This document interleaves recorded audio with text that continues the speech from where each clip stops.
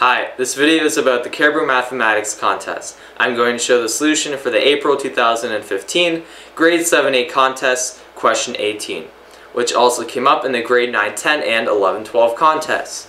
So the question is, in the board game Silly Bills, there are $1, $2, and $3 bills. There are 11 more $2 bills than $1 bills. There are 18 fewer $3 bills than $1 bills. The total value of all bills is $100. What is the value of the $1 and $3 bills together? Okay, so in the question we have a relation between the number of $2 bills and the number of $1 bills, and we also have a relation between the number of $3 bills and the number of $1 bills.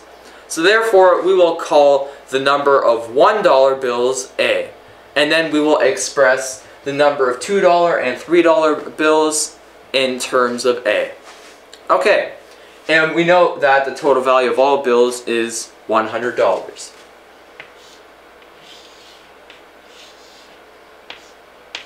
Okay, so we have $1 times A, so that's just 1 times A is A.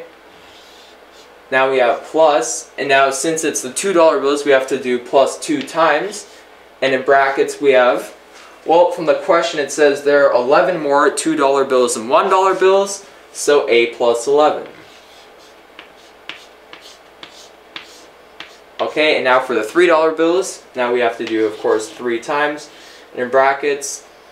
And now it says that there are 18 fewer $3 bills than $1 bills, so we have to do A minus 18. Okay. Now let's multiply this out. So we have A plus, and then we have 2A plus 22 plus then 3A, and then 3 times negative 18 is minus 54. Okay, so what we have is A plus 2A plus 3A. So getting all the A's on one side, we have 6A. And then we have negative 54 plus 22 is negative 32. And of course that is still equal to 100. So finally we have 6A is equal to, well, bringing negative 32 on this side, we have 132. So finally, A is equal to, dividing by 6 on both sides. Okay, well, 120 divided by 6 is 20, and then since we have 12 divided by 6 is 2, 22. Okay, so we know that there are 22 $1 bills. And now from the question it asks, what is the value of the $1 and $3 bills together?